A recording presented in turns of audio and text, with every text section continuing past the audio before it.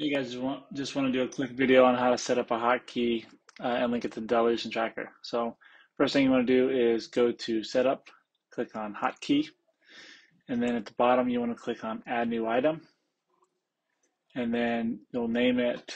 I'm going to put mine Dilution Tracker. You'll use this URL with the symbol at the end, whatever hotkey you want. I'm going to do Control D. Once you have that, you'll hit Commit, and then hit OK. And then now, whatever stock symbols in the montage, when you type in Control D, it will pop up a web browser and it will bring you straight to the page of Dilution Tracker. Now, I'm going to try it again on LIDR. Got it pulled up, hit Control D, then now it popped up with its information. So, quick video. Hopefully this helps you guys.